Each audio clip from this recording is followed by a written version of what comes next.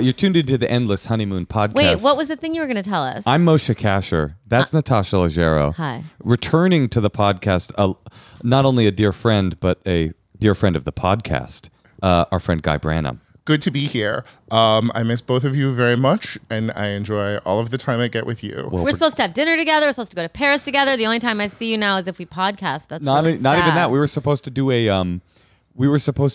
a lesser known films by L RoboCop. Verhoeven, Paul Verhoeven. We were supposed to do a Verhoeven deep dive. We didn't do that either. I mean, so, that would be Pretty great. sad, you guys. Yeah, I know. It's pathetic, but we've known each other 20 years, and here we are, Guy.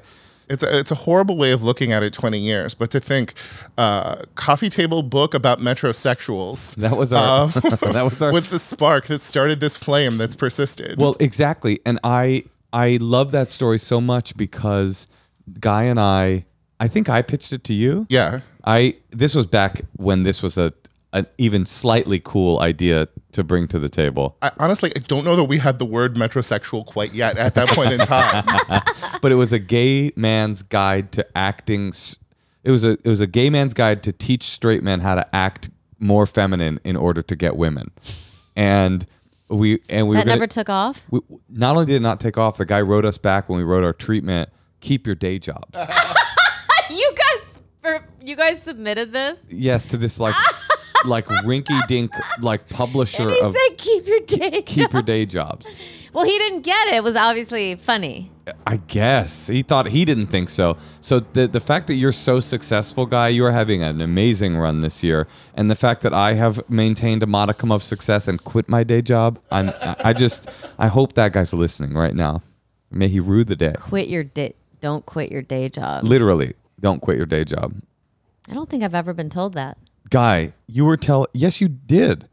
Someone told me not to quit my day job. Someone told you would never make it as an actress because you were too short. That's different than don't quit your day job. No, I know. It's very hacky. Also, isn't being short the greatest advantage that an actress in Hollywood can have? That like a 5'7" boy with like a very pretty face can stand next to Natasha and tower over her? That is really and be a good strapping. point. But this is a great story from Natasha's past, is that she did an audition for a management company when she was young and desperate, and she called at 4:10 p.m. when they told her to call, and they said, "We talked about it. You were great. We think you're too short to be an actress." The thing is everyone you have to go through at the beginning of your career is an idiot who has not advanced beyond that space. And right. They're working like a 6-tier talent agents, the Lion Talent Group in Manhattan, but their offices are in like Weehawken. I think probably it's possible that this manager that told you you're too short is the representative of this publisher and manages them, and they should both go fuck themselves. Guy, you had an anecdote you were going to tell us about Hebrew school, which will lead us directly into the rest of this chat. It was about college level Hebrew. Yeah. So my college level Hebrew, this is not an anecdote that I would tell anyone but Moshe Kasher because it's very boring. But Moshe's like, save it for the podcast. I didn't know it was boring. My college Hebrew teacher. No, Guy said it would elicit a wry Berkeley smile. And Moshe's like, let's save it for the podcast. So my college Hebrew teacher was a lesbian, and she and her like civil rights attorney wife just sort of like were just like smashed barriers left and right in the way that only a pair of like deep Israeli lesbians can do. Like the year after I took Hebrew with her, they broke down the gender barrier for leading in ballroom dancing classes at Berkeley. Sure. And then like 2 years later, I was like, what's going on with Ruti? And I Googled Ruti, and she and her wife had just gone to the Supreme Court to get second parent adoption rights on the baby that they had. And then they cranked out 3 baby boys. And I did the other day Google them to see what these children of lesbians had turned, like, what happens to somebody who has those 2 moms? And the answer was that the youngest one transferred like from Northwestern to Gallaudet because and I was like, did they have, a son who couldn't hear? And the answer is no. Like, he just was so full of like, all of the children were full of leftist passion, and his leftist passion was I will I will understand signing and bring it to the world the way that my mother brought Hebrew to the world. Interesting. And let me tell you that's going to elicit more than a wry smile from me, Guy. Because do you know who my Hebrew teacher was at UC Berkeley, Summer Ulpan? It was a woman from Israel named Ruti. And I got to think it was the same person. There were two Rutis. Did you have... There were not two There Rutis. was Ruti Adler and Ruti Kaddish.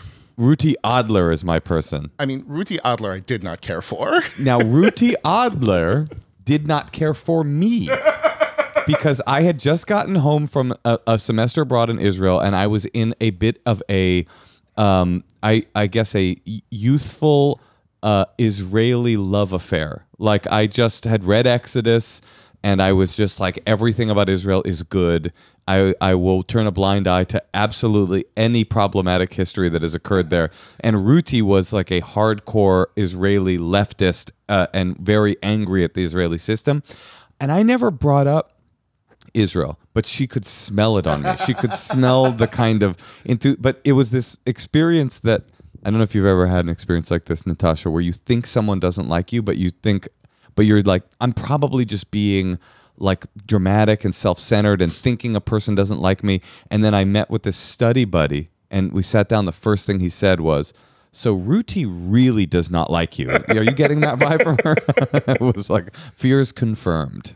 Guy, I have a question. Elon Musk bought Twitter, and he wants to. Would you pay $20 a month to verify your keep your verification? What's the amount of money that you would keep? Oh, Jesus Christ, no. People say 5. People saying 20 to keep your blue check mark. I mean, the thing is everyone's saying that they're just going to leave. I don't know that I get that much joy out of Twitter anymore. I took it off of my phone so I wouldn't fight with people. I don't use it. Moshe does, though. I get a lot of joy out of it. What I will do? Yes, absolutely. What I'll do is I'll wake up, I'll kind of turn over, open the phone, flip open Twitter, scroll for a while, and be like, oh, yeah, I am in a state, I've plunged myself into a state of horrifying depression. I'm worried about climate, anti-Semitism, transphobia, racism, the end of democracy, and then I start my day. So yeah, no. That's before he has his coffee. That's before I say, don't even tweet at me before I've had my coffee. The thing is, I do want to know about anti-Semitic tagging in Florida before someone's had time to write an article about it. You know? And like Twitter just gives you the straight to the veins. It's true. Like outrage. It's just like the picture of it or something before someone's It is written an how I article. found out Michael Jackson died. I remember I found out Michael Jackson died before it hit the news cycle. From Twitter, I remember that. By the way, Lula won the election in Brazil. I don't know if that's hit the airwaves, but the leftist leader of Brazil has ousted the Trump-like figure in Brazil, which might mean the saving of the rainforests. There's some good news. Guy, do you think that Elon Musk will just let people like Kanye and Trump spout like anti-Semitic hate speech? I mean, it seems like that was his goal, was, like libertarian nightmare. But also, I wonder if that will be a good business decision. You have to assume he's going to be making good business decisions. Like, but are we worried about his financial, gains, or are we worried about society at large? I mean, I'm worried about society, but my hope is that like people saying, "Oh, Jesus, I don't want that," might drive them off of the platform and make him sort of like do something better. But also, like, never underestimate the willingness of people to like slog through shit to get the gentle jolt of being mad. That was the opening line in our treatment for the metrosexual. I believe it was called FOMO. It was called FOMO, FAUX-MO. So FOMO. they actually typed to you, "Don't quit your day job"? I could probably find the email if I looked hard enough. Yeah, he was very offended That's by what we turned really in. good title. FOMO. It's FOMO, a metrosexual's guide to acting gay in order to get girls.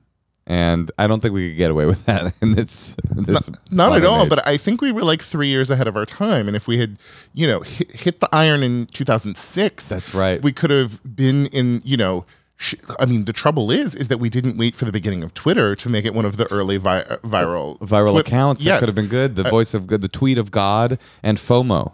People are winning Emmys, or being nominated for Emmys off of Grindr. Really? Yeah. Oh yeah, Grindr did the original series, and it got into Best Short best digital short because what's the thing that gave everyone money? Quibi failed. And it went to Grindr? Well, it was just that we all assumed that Quibi would be dominating all of the short subject stuff at the Emmys, and then Grindr is in the mix, huh? Fuck, man. When I heard Elon bought Twitter, I was like, oh, I miss a quick bite. My kingdom for a quick bite, you know? Everything's so dark and so dour. Just if I could have a quick bite. Just a Katzenberg era quick bite. Have I told you my theory that it is just the producers? That he and Meg Whitman were like, we'll raise $2 billion for the worst idea ever. For a tax break? And possibly, or I just, love that. I like to imagine that they hid some of the money and then sailed off with it.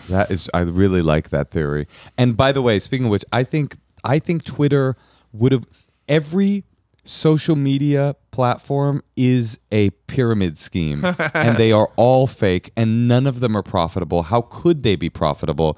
And they will eventually collapse. Maybe TikTok. Natasha, do you get joy from Instagram? I can certainly waste some time on there, but it never feels that good. Yeah. And I always feel like after about 5 swipes, I'm like, okay, I need to stop. You're a 5 swipe max? I'm a 5 swiper. Yeah. I'd say 5 swipes 3 times a day. I do with TikTok. On a good day. With TikTok, you don't have to swipe. So I'll do 5 wipes. And it just makes the time go by. Well, it's that's always a poo-poo joke. It always just feels like, and the TikTok stuff that's on Instagram, it just feels very like people are really trying to make a comedy video or something. Yeah. I don't know. It's kind of over it. I'm deeply worried about the comedy sensibilities that it's over. YouTube and TikTok and Vine have given the next generation of children. Absolutely. They're like silent movie actors. Yeah. That is really good. And editing is more important than content. I mean, the level has gotten so low, and I watch it. I'm watching it. I'm watching it, going, why am I watching this? The unfortunate truth is that like 80% of my TikTok follows were just like guys with big asses who kind of try to dance, and you like that, or kind of try to be funny. And I look at the big asses. It's funny you say big asses because I was at the Bell House last night in Brooklyn. It was a great fucking show. It was so fun. And Sophie Buttle, very funny. Very funny. Young comedian, opened for me. And I've seen her before, but she had this bit about her boyfriend's post-sex thing. It's a great bit, but about what he will get, how much a guy likes you based on what accoutrement he will get for you to wipe yourself up. If he waits for the water to heat up, he really loves you or whatever. But then she had this observation in that joke about watching her boyfriend walk to the bathroom and how small his butt was. And it was the kind of observational comedy that was like, it's perfect because it's so, I would never think of it. But the moment she said it, I laughed and I was offended. It hurt me. It hurt me. Because you have a bony ass butt. Yeah. The truth of it hurt so deeply. And we were talking at dinner last night about big butts on guys. It's a whole different category. Good butt on guys is a different category than good butt on girls. I've never dated a guy with a good butt. Right. What's No a good offense, butt? Moshe. A bubble butt. Yes. A bubble butt? On But a not like boy. a Nicki Minaj bubble butt, is it? No, I've never entirely understood what women's butts are supposed to do. Like, and I honestly think it was Showgirls because I was like, is that what they want? But I don't think that's what they want. Well, all we want is for them to back it up. That's its primary thing is to back it up. And by the way, speaking of Lula winning, we Viva Brazil because Yes. we want a BBL. We want Brazilian butt lifts on every one. I want, if I was president, a Brazilian butt lift, free Brazilian butt lift for every every person that turns 18 that wants it can get a free BBL. I have a number of questions about Brazil.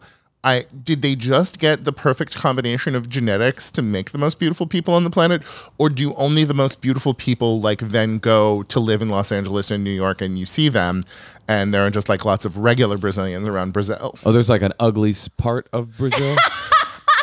I don't know. I just like truly every time I'm on Instagram and I'm like, how is this possible? The How are they so hot? The answer is Brazil. I think that some countries just have more beautiful people. But why? Like Why is that? Montreal, everyone's really beautiful. That's not a country officially, but they would like well, to. I mean cities. I mean, they you are know. a nation apart. What do you know about Canada? Get the fuck out of here. Sophie Buttle knows a lot about Canadian politics. Oh, is that true? Yes. Guy, by the way, in case you don't know, you wrote a great book, and there's an entire chapter in it My Life as a Goddess, and there's an entire chapter in it about Guy's obsession with Canadian history and Canadian trivia and Canadian everything. But my favorite thing about going, thank you for plugging the book, Moshe. My favorite thing about going to the Just for Laughs Festival is that every producer is sort of like a nerdy person from Toronto with a clipboard who's, you know, essentially a 1990s sitcom geek. And every person who is doing your makeup or holding a camera is the sexiest French speaker on the planet. Like those men, like I shook hands with a cameraman and it was like, it's been so long since I shook hands with a man who had calluses on his hands that I was just immediately You like that? Oh, yes. Interesting. Wait, you never answered. What is a good butt on a man? What's the ideal? The back goes down, and then there's this moment when it just plows at you. Plow. And I know about the plow. I Like, married a plow. You could do your hand on it. Yes. 2 hands if you wanted to. Absolutely. You could grab Rest onto of it when beer. you're fucking, you know? Yeah. F fucking. Effing. I'm used to being around the kid. Yeah, when we talk about fucking, we always just say effing around the kid. I did. What did I say today where she was like, what's that? Oh, yeah. What did you say? That was really funny. It was effing. She said like, "Oh, that's effing great," and she goes, "Mom, what's effing?" And she goes, "Oh, I don't know." I said, I don't know. Yeah. Oh, I don't know. I just said it organically. I said it. So plow on a man. You get it? A woman plows as well. But I would say on a man, you just sort of want a cantaloupe cut in half there, and for it to have very little relationship with everything else that's going on, unless he has amazing thighs, in which case he is probably from Brazil. I have a cantaloupe. Cantaloupe. It's just a very old cantaloupe. Honey, you don't have a cantaloupe. No, it's a cantaloupe. It's atrophied for a while, and it's gotten soft. You have like a fig. 2 figs. Plow. Plow. Well, honey, why don't we take a call? Yeah, guys, is there anything you've been thinking about before we do? Oh, I just want to know what obsessions are. Oh, currently. Our child? We still have it censored, so she'll beep that. Oh, I'm sorry. No, that's okay. A beep will be funny. Okay. Yeah, he just said the name of our child, and as you guys know, you'll never know what that is. What her obsessions? What is she obsessed with right now? Mermaids. Oh, awesome. Yeah, I mean it's so hacky though. She was so close to. It's been 2 years of mermaids. It has. We actually. So now I'm starting to think, I'm trying to find like, are there some indigenous stories about mermaids? Something like lore? Yeah. Is there something I can talk? Like we've already watched. I watched all The this Lighthouse with her.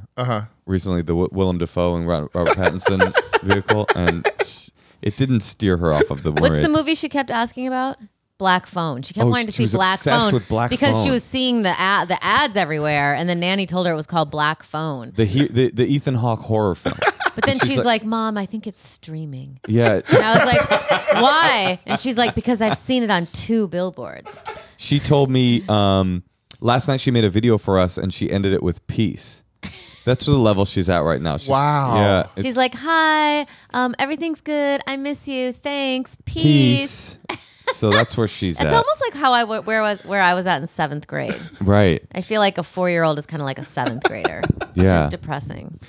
Anyway, is she interested in anything more interesting than mermaids? I'm trying to think. Musically, she still hovers around children's music, heavy metal, and palm wine music. She'll listen to any kind of music. She's special. She misses you, Guy. All right, yeah. What do you think? Should we Let's do take a a call. call? They're waiting. I was gonna bring up anti-Semitism, but maybe next episode. Let's take a call. Hey, Tosh. Yeah, Moshe. You know, I just this week was thinking that there was a personality thing that I was dealing with. I got into a fight at the airport again. Oh my God. And I was like, I should really just talk to someone about strategies on how to manage reactive anger like that. And then I thought, oh my gosh, Talkspace. Not only are they awesome, they make it so easy. You don't have to go into an office. It's less expensive than traditional therapy, and I could get help today. Using Talkspace feels a little like having a mental health professional in your pocket. Talkspace offers both therapy and psychiatry, Moshe, and being What's that? able to reach You out. think I need more than therapy? Okay. And you're able to reach out to your provider at any time, anywhere. It makes taking care of your mental health super easy. I'm more relaxed when I'm traveling, knowing that if I need to talk with my therapist, because I also have a therapist, Moshe, I can just send a message from wherever I am. It's pretty cool. As a listener of this podcast, you can actually get $100 off your first month with Talkspace. So to match with a licensed therapist today, everything, by the way, is super secure and you don't have to worry about your privacy at all. Just go to Talkspace.com. Make sure you use the promo code honeymoon and you'll get $100 off your first month and your show support for this show. Getting started is the most important part. There's no need to wait until something goes terribly wrong in your life to get a therapist. Talkspace is also there to help with any specific challenges you might be facing. It's the #1 online therapy platform with thousands of licensed therapists trained in over 40 specialities, including anxiety, depression, relationships, and more. Your therapist can help you set and achieve your goals. And if you don't match with your therapist, if you don't like the one you match with, they'll find you a new one. They've got lots and lots of really great professionals. Once again, $100 off your first month at Talkspace.com. Promo code honeymoon. That's honeymoon and Talkspace.com. Hey, Tosh. Yeah, Moshe? Have you ever thought to yourself, I want more Pablo? No. Well, if you have a pet that you want to be around all the time, even when you can't have them with you physically, or if you have a kid that just loves your pet and wishes that they could bring that pet to school with them just to make them feel secure, we got to recommend Petsies. I mean, this looks so real. We have to do this with all of our dogs. You send them a picture of your dog and they make an incredibly lifelike doll of your dog. It's so awesome. What a great gift. But maybe you're not a dog person, or maybe that isn't what you want. They also do this thing called Budsies, which is that you send them your kid's artwork, like this little purple guy over Our here. child is obsessed with this. She's already started hooking in her other stuffed she animals. hung a pound puppy on it because she loves it so much. You send in your kid's artwork and they'll make a doll of the artwork, and it's really cute and super high quality, by the way. These are really cool holiday gifts. Cannot recommend enough. Visit budsies.com for 10% off using the code honeymoon. That's Budsies, BUDSIES.com, and the promo code honeymoon for 10% off. Okay, now we're going to call Vanya in Texas. I wonder if she's familiar with Chekhov's work. Vanya? Yes. That's a lot of stuffed animals for an adult, Vanya. Vanya, we have a question. Have you heard of Anton Chekhov's Uncle Vanya? Only every day of my life. Wow. Listen, I knew it was a low-hanging fruit, but then I was also like, you live in Texas. It's possible there's not a big Chekhov scene in Texas. I don't know. Maybe I'm just operating on assumptions here. What's happening? How are you? Hello. I'm well. Oh, it's Natasha, Moshe, and our friend Guy Branum. Are you all identify as Jewish? Yes. Oh, so you're going to bring it up. Yeah, we all identify as Jewish. Why, Vanya? Perfect. So my question today is about a different type of relationship. I'm wondering, how do I connect with the Jewish people as a convert from a progressive sect when the most accessible fraction of Jewish community in my city is the groups that don't believe I'm a real Jew? Oh, this is. Why don't can you guys fill me in? Why wouldn't they believe she's a real Jew? Well, yes, I can do that, but I can just answer your question right now. There's a great community called Donda. It's the Donda Academy here in Los Angeles, run by our brother Kanye West. And I would say he is probably the person you're going to want to connect to. He's kind of all roads lead to Donda. And I'll just start there. She converted. You know how you converted in the conservative sect of Judaism? Every sect of Judaism below every sect of Judaism rejects the sect below them. Okay, let me rephrase that. Okay. If you convert Orthodox, everybody accepts that you're right, Jewish. I've heard this before. If you convert conservative, everybody but the Orthodox accepts that it was a good conversion. If you convert Reform, only Reform people. Are you trying to hang out with people who are more religious than you? That sounds awful. Let me finish the joke. And if you convert Reconstructionist, you thought about bees for 15 minutes. What is your conversion? In what sect of Judaism is it? You're tuning into Reform. deep Jew talk. It was Reform. Yeah, but I had a mikveh and I had a Beit Din. So under conservative, a lot of conservatives will accept it. Okay. But to answer Natasha's question, I don't want to be accepted by the more observant people, but they the majority. There's 3 synagogues in my city, and it's a Reform, a Conservative, and an Orthodox. And there's also Chabad, which still falls under Orthodoxy. But the only people ever hosting any opportunities to learn really are the Orthodox. And I'm a member at the Reform Synagogue, and I love them. And I love all the Jewish community. I'm not here to put any of my Jewish community like on blast, but I was recently put us on blast. We hate that. That's one of our least favorite things.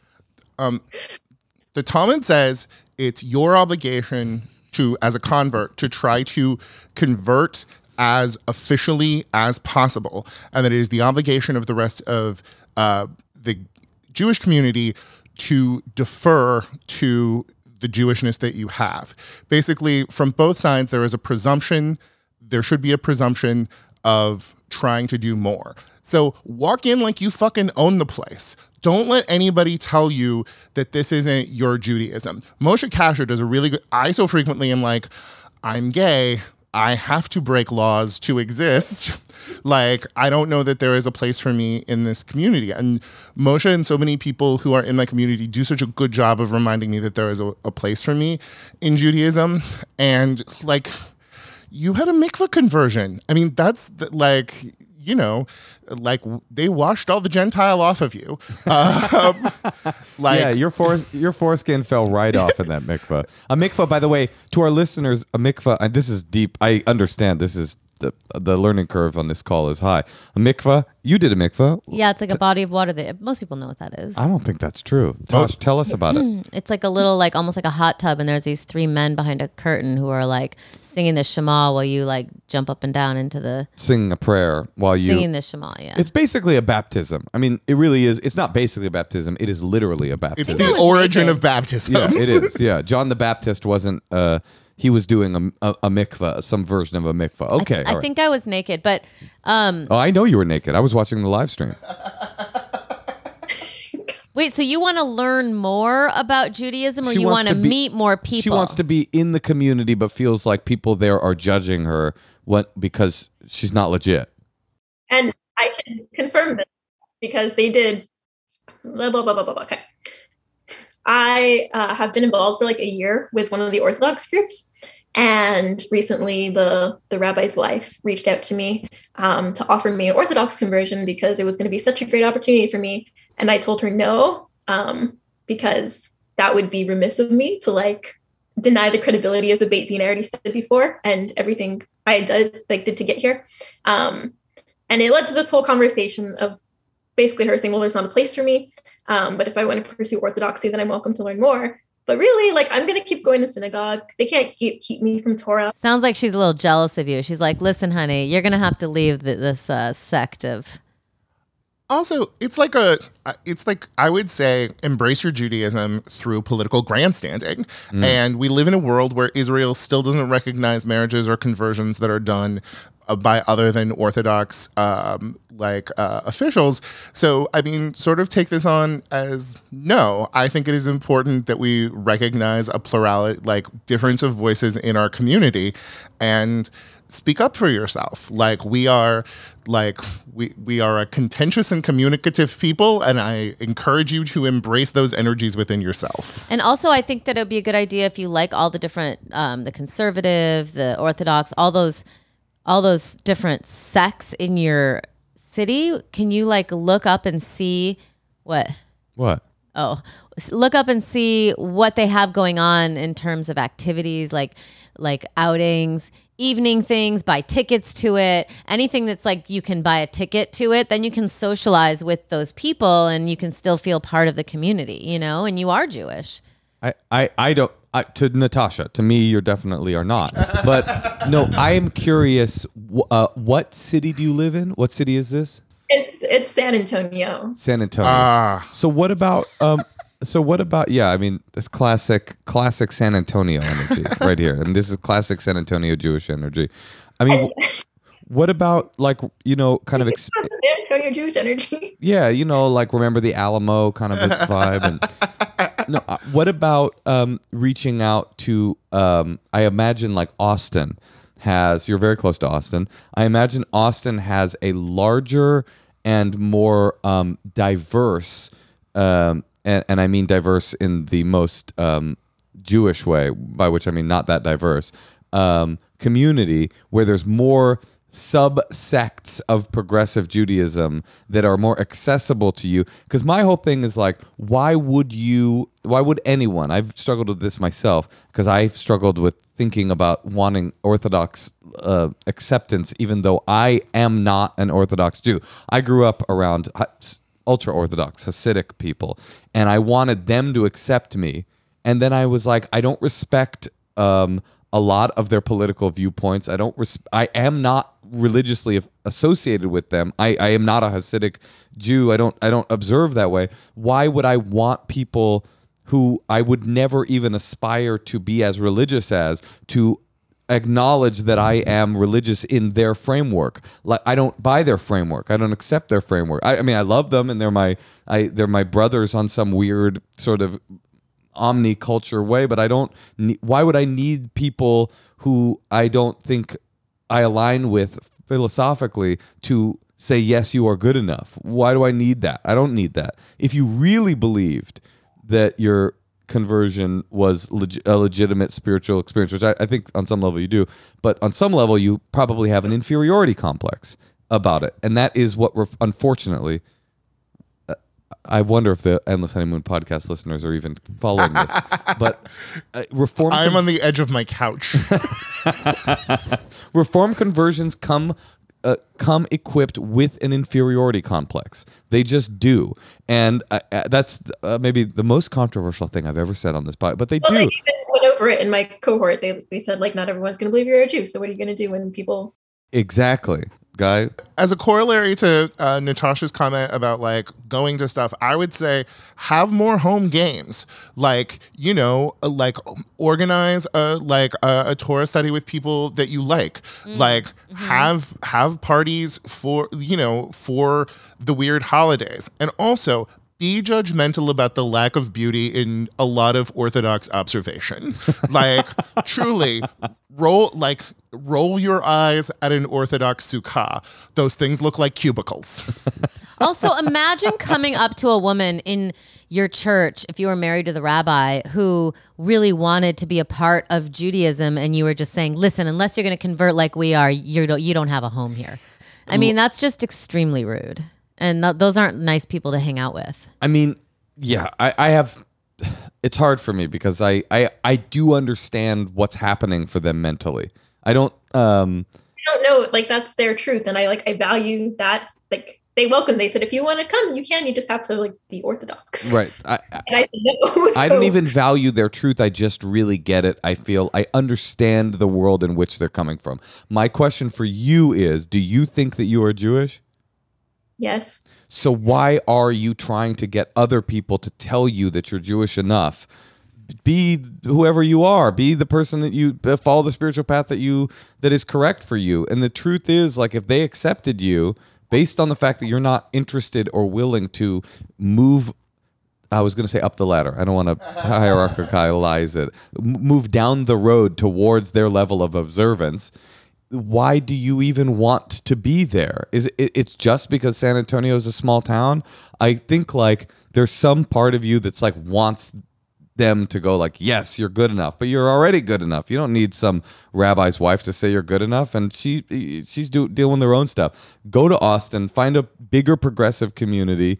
I would recommend leaving Texas altogether, but I get that's not super realistic. But go to Austin, find a big group of progressives, and they're not owed your conversion story. When you step in a room, you don't have to step in a room like, hey, I wasn't born this. It's just like, be there, be the Jewess that you are, and own that shit. Also, maybe, like, if this isn't offensive, let's learn from our trans brothers and sisters and say, like, as Moshe's saying, I don't owe you my origin story. I just owe you my truth. Right. Yeah, that's a really good comparison, actually. Yeah, it's like, does a trans say that to that rabbi's wife, bitch wife. But does a trans person have to walk in the room and go, just so you know, I'm not cis? And I just want you to know that.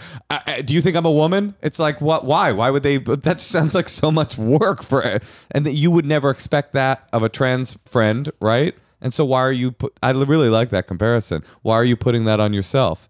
It's because you got that inferiority complex, and you're probably a new convert, right? It's been like 2 years, but one of them was the pandemic. So With time, you will come to accept that you are who you are. Oh, I would also very much recommend, like reading more stuff from people's like journeys of conversion. Yeah. Because like I think being exposed to a greater diversity of like Jewish experiences really helped me to understand my place in Judaism and to, most of the reading. How old are you? Is that all right? 25. What? 26. Okay, 26. so I was around your age when I was sort of like reading the most Jewish stuff that I was reading, and it really helped me understand like a path and a journey for myself that wasn't necessarily what everyone considered perfect observation, but was a place within Judaism for me. I have 3 more thoughts. Oh my gosh, 3 more, Moshe? And then I think our listeners are going to turn this episode off. My first thought is Judaism is in many ways a religion of laws, right?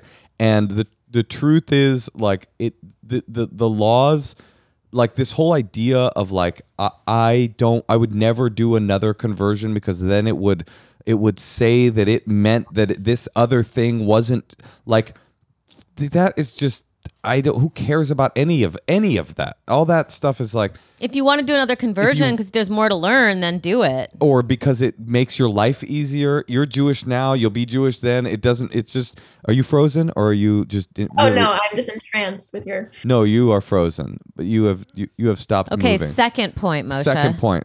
Okay, point 2. I don't even know what point 2 is anymore. I have some names to give you, and maybe we edit this out of the podcast, but here Okay. it's all good because we can edit it.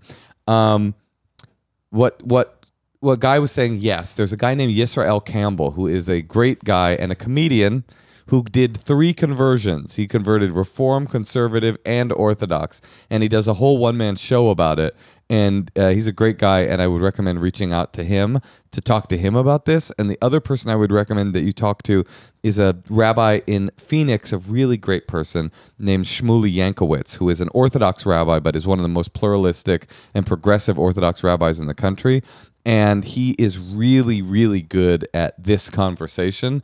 That's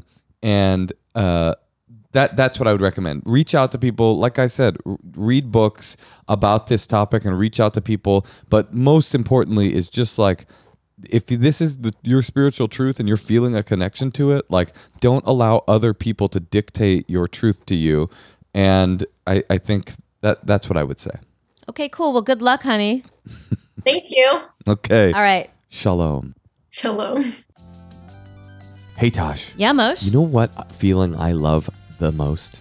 I don't know if we can say it on the podcast. It's not sexual. It's sensual. It's the feeling of jumping into my Helix mattress at the end of the night and just being reminded how much I love my mattress.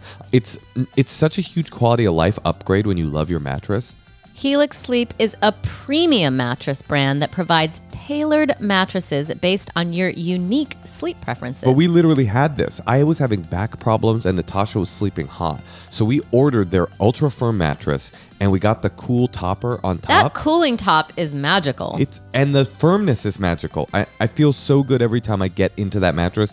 I had a friend just the other day that was complaining about their horsehair mattress, which are like the most expensive mattresses Someone was you can buy. complaining about a Because horsehair I guess mattress? you have to have them go by every 6 months and come into your home and turn them over. Stop it. And I was like, I got this super reasonably that. priced Helix mattress that is so luxury, so high quality, and every night when I sink into it, I'm like, Take the Helix Sleep Quiz, match with your model of mattress, and just party. I should mention my back problems went away. That No is joke. crazy. It's true.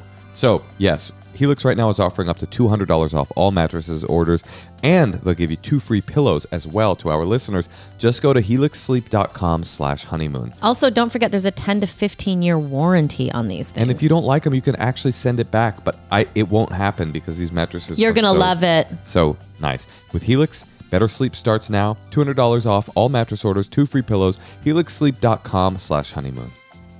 Hey, Tosh. Yeah, Mush. You know how recently weed has become like straight up a hardcore drug that has so much THC you'll forget you have a face? Well,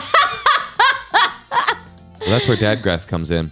There's no stress over the holidays this year. You can smoke dadgrass, and it just gives you a little fun buzz. I remember like vomiting green marijuana pills up over a croquet set when I first met your mom at Thanksgiving. You don't have to worry about that with dadgrass. Too strong. They've mellowed it out. It's legal, organic, smokable hemp that relaxes your body and mellows your mind. You may have heard about dadgrass CBD joints, flour, and tinctures. It's 100% organic hemp to chill you out without getting you stoned to the bone. They're low in THC but high in CBD. And speaking of bones, they've got a bunch of CBD dog bones that you can buy on their website as well. They've got all kinds of cool stuff.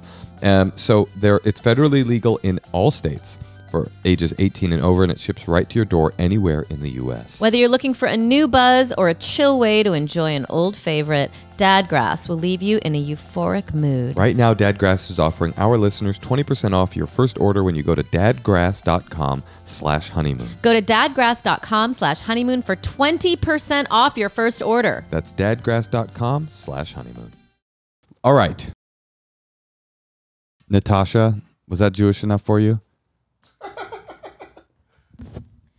Yeah, I'm pretty Jewed out, so let's call. Can I say that? Yeah, sure. All right, let's call Nikki in New Mexico. Please be a Jewish call. Please be a Jewish call. Please be a Jewish call. This is actually the way we combat anti-Semitism, by the way. It's not by doing a full-throated defense of the Jewish people and a takedown of anti-Semitism and talking about Kanye and what's been happening. It's just by Jewing people to death. Just the most inside baseball, just like, so what rabbi would you recommend could get me into the Jewish community in San Antonio? Do you have a recommendation for a cowboy? Hi, Nikki. Oh, she's connecting to audio. Nikki, can you hear us? Now I can. Hi. It's Moshe, Natasha, Guy Branum. I see you're in a gamer chair. Do you game? A little bit, but this is my husband's office room. See, I was going to say, I see you have a gamer chair, so I assume you're in a relationship with a man, but then I thought that was reductive, and I decided. So, what can we do? How can we help you? What can we do? So I'm looking to quit my job of 13 years because of my boss, and I need a break from it. To put it in perspective, when the pandemic hit, December of 2020, I had a fever of 91 degrees. I text everybody, hey, I have allergy symptoms and it's a little high. I just want you guys to know. I got tested immediately, but that was when it was taking like weeks to get results back. And my boss made me go to work and got my result at the end of the week, and I was positive. So I want to just have your ideas as to what I should put into my resignation letter to kind of let her have it. Guy, I'm glad you're here. I mean, nobody can... Yeah, that's exactly why I wrote in for him. Nobody can pen a sharply worded letter like our friend Guy. Well, also, I just have a question. How large of a business are you at? So I work with two other main people. We had two doctors that actually quit because of her. We had two other part-timers that have quit. So it's a really small company. There's no HR, no anything. To be fair, two of them died of COVID that you gave them, correct? I mean, they didn't quit. They weren't able to. Yeah, I mean, well, yeah. The other part is she's also anti-vax and all that beautiful stuff. Okay, here's what I want you to... Wait, Guy, hold on. I'm sorry. I want you work... Are you comfortable saying what kind of company you work at? I'm a tech. I'm a vet tech. You work at a veterinarian's office that is anti-vaccination? Yes. Isn't that? Yeah, exactly. Isn't that their bread and butter? Yeah, that's hilarious. You know, the funny thing is she actually bought, because there's a coronavirus that dogs get vaccines for, but it's not the same thing. And she actually bought a tray of that to try and push it on people for their dogs. Oh, Jesus Christ. I love this lady. She's anti-coronavax for humans, but pro-coronavax for dogs. So you want to just like tell her off. Guy, what were you going to say? Sorry. Okay. It is important that you brought up that a business that just vaccinates dogs was unwilling to vaccinate people. That's hilarious. Okay, this resignation letter needs to turn into a demand letter. You don't want to sue these people. That would take too long. It's too annoying. It would be too difficult. But it never hurts to write a demand letter. You write a letter where you list everything she's done about making you come to work during a pandemic while you were sick, about trying to give people the dog coronavirus vaccine. And you tell her that in exchange for $10,000, you are willing to not report her to the state board, which could remove her, or to sue her. You will renounce all of those rights for $10,000. And then if you want to, a little bit after that, you put something about like, if you don't feel that that's an appropriate sum, we can figure something out. But get that money. You know what? I was hoping this would be a Jewish call as well, and it turns out it is. I love it. What were you going to say, Hen? We actually had a conversation last week on Tuesday, I want to say, and the doctor was expressing how frustrated I was with her. And so I got on the phone call and I said, I just wanted to let you know that I have applications in and I'm going to be putting in my resignation soon. And she wanted to talk to me on Saturday. And I said, no, I've had plenty of conversations with you. So what's I'm this done. woman's I don't problem? want to have any more. Is she just a bitch? Yeah, she has a major power trip. Me and the other two associates have worked there I've been there 13 years. I think one's been there about 17 and the other one about 20 overall. We've only worked there because we would get, bonuses for the work we do. Does she kind of think she's smarter than you? Oh yeah, she tries to pit me against other coworkers, and honestly, one of my other coworkers is one of my best friends. And, we learned right along when I first started that she was going to try and spin different stories to us to kind of keep us pitted against. So she's she's a horrible person. Who is she? She's the head of the, do the dogs like her? Did she get along with the dogs? Truthfully, she hasn't been into the office in the last 2 years. So no, what is she? I don't know how dogs react to her anymore. Is she the head of the office or is she a veterinarian herself? No, she just owns the clinic. She's not a vet. Oh, she's like a hospital owner. Yeah. Wait, that's crazy. She's not a veterinarian? Like, I didn't know that you could do that. As long as you have a vet to sign off on the facility license and practice there. Interesting. Do you feel Anybody can own a vet. Do you feel like you could make a demand letter like that? You have nothing to, as long as you know you have nothing to lose, you're going to quit either way. Yeah. Because do you want advice on what you should do, or do you want advice on how to pen a really fucked up letter? Here's the problem: like saying like things to her that are, mean or condemn her in some way. Like, what do you really get from that? But that's why I like guys. Like, why not do that and something get out of it, some yeah. money? Absolutely. I like that idea, honestly. Like, go to whatever organization within your state licenses veterinary clinics, and there's probably an online form to report violations. And you have just given us a couple of really cool violations. I'm sure hundreds more. And if you just wanted to peace out on her and then wreck her life that way, that's a possibility. You don't want to wreck someone's life. Yes, she does. She clearly does. No, because I don't. My coworkers are never going to quit, so I don't necessarily want to ruin their lives. But I would say writing a little letter that says, hey, 10 grand, I don't ruin anything. She's going to send that to her lawyer, and her lawyer's going to say, we'll counteroffer for 7. Yeah, that's really smart, Guy. But let me ask you this, Guy, can you, if it gets passed around, can you get in trouble for demanding money from someone? No, aren't you demanding like a bribe for something you should be turning someone in for? No, you're just offering a contract to renounce the claims that you have. Now, that's the thing to understand. First of all, I am not giving you legal advice. I'm talking about the law. So please do not take this as legal advice. But Guy, do you have any experience in the law? I do have a law degree, but I no longer have a bar membership in California. But the thing is you're just saying whatever claims against you, I will make go away. in exchange for 10 grand. But she can't make it go away if another person, and then she tells her friend, they might want to do that. That's how NDAs work, right? They just have to get everybody to give them. No, but the thing is what you're saying is I won't do anything. And you don't have the power to control anybody else's relationship to that. But it is a very normal thing to say, I will relinquish my rights to pursue any causes of action against you in exchange for this amount of money. It is a very normal thing. It is like most things, like it is how you should always start as a lawyer, with a nice demand letter that says, for a sum of money, you can make all problems go away. Yeah, and I have an addendum to your suggestion, Guy.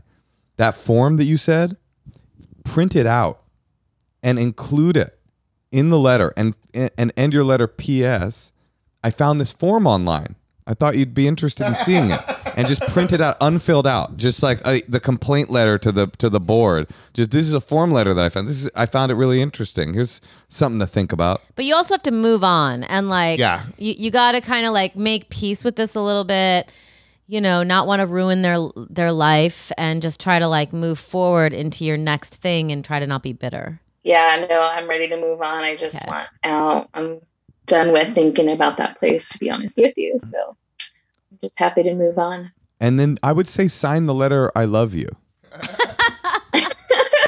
I think that could be really nice. I like the idea of a demand letter. I never thought of that. I know, I like that too, because it's like, what good is sending an angry email really good? What in the really? And you guys don't share reality, right? Is it really going to feel good? Are you really going to be like, she got hers? Because the reality is, if she reads you going like, first of all, you're a fucking bitch. Second of all, a woman like that is not going to read it and go like, whoa, I really fucked up. She's going to read it and go, all my suspicions about her are true. She's a fucking conniving, shit-talking, blah, blah, blah. Wouldn't you rather her have those feelings and then say, but here's a check for $7,000? That sounds cool. And I think you should send Guy $750 if you do get that. Or $700. And even if it doesn't, even if they don't give you money, it's still like they're going to be a little afraid. Yeah, and the way Natasha is talking about it is really important. Once you send that letter, don't think about that letter ever again. Yeah. You might get a check, or you might just know that she's somewhere nervous. Should she say, Guy, if you refuse to, something, then I'm going to have to consider my other options. Yeah, I think that's a nice open-ended way of putting it. Dun, dun, dun. So then from now on, she's just got to worry that maybe she's going to get reported at some point. Yeah. Yeah, that's great advice. Thank you. All right. I think we solved everything. All right. Well, good luck. Good luck out there. Have fun at your next job. And could you send me some ketamine? Do you have access to ketamine at all? Why would she? Because they give it to cats. They do? And this does not seem like an ethical place. Yeah, we do. It doesn't seem like an ethical place you work at. I would love you to just send me a big shipment of ketamine. And Guy told me it's legal, and he said I am giving you legal advice. All right, good luck. Have a nice night. I would love to see the swath of people who, like, what would it take to be convinced? Who are the takers for the dog vaccine? It's so funny to take a vaccine to avoid a vaccine. I mean, the thing is I say that my mother's response to any situation is, but what does pseudoscience have to say? And there were all of those people who wouldn't get the vaccine, but then they were taking, antifungal drugs and stuff like that. Anything that Joe Rogan told them to. Yeah, I think that you're right. That it's not actually about, this is a person who knows that vaccines work. That knows that they work, because literally it's her bread and butter. It's about not trusting a thing. Yeah. It's not about thinking vaccines don't work. It's about whatever the thing is, I can't trust that thing. And the thing is there's something super American about being like, I'll make my own decision, that I like and respect, except in situations where like a disease is rolling across the country. Yeah. Although, is this vaccine that good? I'm over here. Vaxxed as fuck. And I'm like, what is it doing at this point? I've gotten it twice, both from gay weekends. Like, it really is, A, the vaccine didn't work. B, gay guys are just a locus of disease. Like, everything Republicans think is true. I was reading an article on CNN last night about a coven of vampires in New Orleans and in Atlanta. And it was like, it was treating them with such deference and it was like, they do drink blood, but only consensually. They get much of their power from sex ritual and magic. And I was like, this is an article that Republicans are reading and going, I fucking knew it. I knew this was Why going did on. they spell magic? Well, you know, magic is like magic is like woo-woo magic. It's not like ta-da magic. Oh, right. It's like totem magic. All right. Do we have a couple of secrets to play? No, she said the 2 calls is good. Oh, okay. We're good. Okay, we're good. So we should wrap up, Guy. And then is there anything you're plugging? Watch Bros, now available streaming on iTunes Movies and Amazon. Bros. Wait, I didn't know you were in Bros. Yes. You just told on yourself. I was my about to say God. I loved you in Bros. Well, I just haven't seen it yet. Not only is this guy in it, he's a scene stealer. Aw. Really? Yeah. Oh, you're in Chelsea's movie. You stole a scene. Oh, yes. I still have not seen that. I'm excited to get to see it. Guy, you didn't quit your day. Wait, you did quit your day job, and it was a good decision. You're the most successful actor, writer, comedian, and and the best friend, and I just am thrilled that you're in my life. I love having you guys in my life. 2 years of not seeing people led to a lot of forgetting how it is that you see people, and also how much in this business you just kind of rely on working with people. As you know, there have been lovely periods of my life when I saw Moshe and Natasha every day, Right? And I do rely on work to bring people into my life too much. It's really real. Yeah. Do you feel like you are less social now than you were 2 years ago? Yeah, I just have to the process of starting it back up is weird and has felt strange because I've also changed over the course of those 2 years and figuring out how it fits into, it's like half the people I know had an 18-month-old when all of this started. Right. And now it's truly my presumption that I cannot ask anyone to do anything if they have a child is something I need to get over. You could definitely ask us because we would love to hang out with you. But I also think that is true. It's very difficult to suss out. We've all been through this mass trauma psychosis event. I do feel traumatized, and I have not felt traumatized yet in my life. But it's very difficult on the other side of it for me to analyze what part of this is me being institutionalized and what part of this is the fact that I'm 2 years older and I just have changed a little bit. And 3 years older. 3 years older. But I look 3 years younger. By the way, I haven't even mentioned I shaved the mustache. This is I think it looks good. My premiere. This is my old face's premiere. It's very cute. You do look good with a mustache, though. Thank you, Guy. That means a lot. Do you think I have a cantaloupe butt though? No, it's 2 figs. two little withered figs with dead wasps inside. Ladies and gentlemen, Guy Branum, class act, funny guy, dear friend. We love you, Guy. Thank you so much for having me. I love you guys very much.